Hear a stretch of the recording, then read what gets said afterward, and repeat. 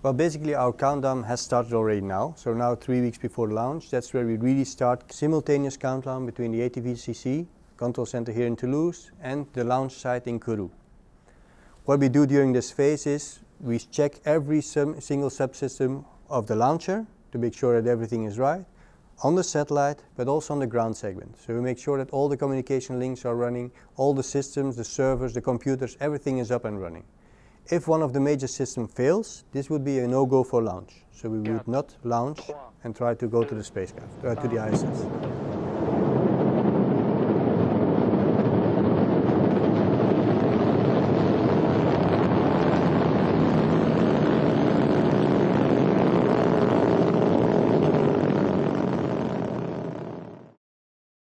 The second phase is obviously the LEOP phase, launch and early operations phase. What does it mean? Obviously the launch and then the first operations after separation from the launcher. First operations means to bring ATV in a stable position. Stable position means you have communications to the ground and you have power. Power means solar rays have to open and direct to the sun so that the spacecraft has full power. Then we're safe. Once we're in this position, we can keep for quite a while. Then, once we have stabilized the spacecraft and everything is normal, we go to the phasing phase. Phasing means we bring from an orbit where we were injected from the launcher, we bring it closer to the ISS. This can take up to 5 to 8 days. That we just drift below the ISS or in a lower orbit so that we catch up. And then at a certain point, so you'll come closer to the ISS, and then at a certain point, we will start our rendezvous phase. Rendezvous phase means that from this lower orbit, we will really go to the same orbit of the ISS. And once we're in this orbit, we will go very controlled, we will come closer to the ISS. In order to, while we're doing this phase, we will check out all our systems which are measuring the relative distance and position with the ISS. And for every distance to the ISS, we will have other equipment that is doing this activity. So first it will be the VDM, or first it's relative GPS, so our navigation is based on GPS position of the ISS and of the ATV.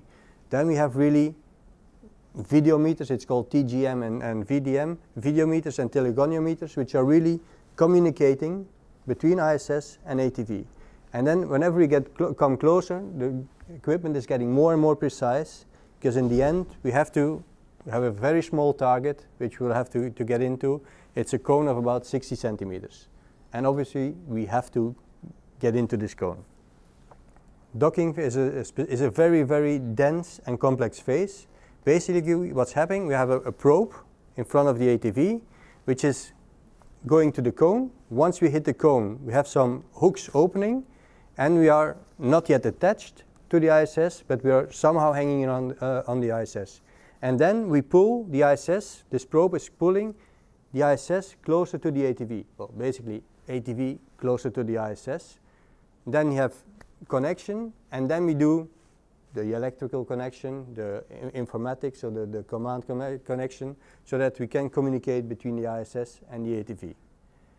Our docking phase will stop by hatch opening. So hatch opening means when the crew gets from the ISS to the ATV. Once we're attached, we go into a 6 months, or maximum of 6 months attached phase. During this attached phase, we have several operations. First of all, we have to bring the cargo from the ATV to the ISS. Yeah. But also opposite, we will also take cargo or waste from the ISS to ATV. This is very tight scheduled with the NASA and the Russian colleagues, so that we make sure that the crew time is used very efficiently. We also have water transfer, so we can deliver water from ATV to the ISS. It will not be the case for ATV-2. We will have empty tanks, but we can also take liquid waste from the ISS in the ATV, and this is very likely to happen. We have oxygen transfer or delivery. In order to keep the atmosphere stable in the ISS, at a certain point you need some injections of oxygen or air. In our case it's oxygen, and we will then at the right time release some oxygen so that the atmosphere in the ISS is nice and clean. This will be done by the crew.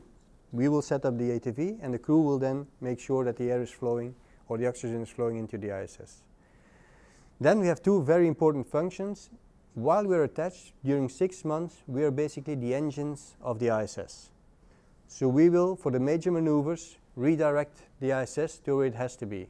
Most of the time, this is to lift the orbit, to bring the ISS in its hole into a higher position. But what also happens is that we are also the engines. If any debris is coming close to the ISS, we will move the ISS out of the way, so that we make sure that there is no collision and that no accidents can happen there in space. Yeah. At a certain point, well, all our cargo will have been delivered, all our fuel, our propellant is gone. We just need about 1 ton of propellant to re-enter and make sure we get to the splash zone. So at a certain point, we'll do the undocking. Undocking doesn't sound so spectacular, but also this is a very, very critical phase and very time critical phase. We have a lot of activities that have to be done within a few hours. So basically, we release the probe. We'll just undock. Once we are with springs, by the way, the springs will push us, give us the initial delta V, or the initial movement. Once we're far enough from the station, we will fire our engines, and we'll give a velocity of 5 meters per second, which will allow us to go down and go away from the ISS. We'll basically go under the ISS and then go away from the ISS. This, we will only stay a few orbits like this, preparing, in fact, our impact in the South Pacific. So normally it's scheduled that after 1 day and 1 orbit, we will splash down in the South Pacific in it's called SPOA, SPOAA, which is our South Pacific area where we have to land, where no population is living. We will have to give warnings as well to airplanes. There shouldn't be airplanes flying around in this zone, and also no ships, nothing. And this is already prepared now, or we start to prepare this now, so that we can have a safe splashdown in the South Pacific.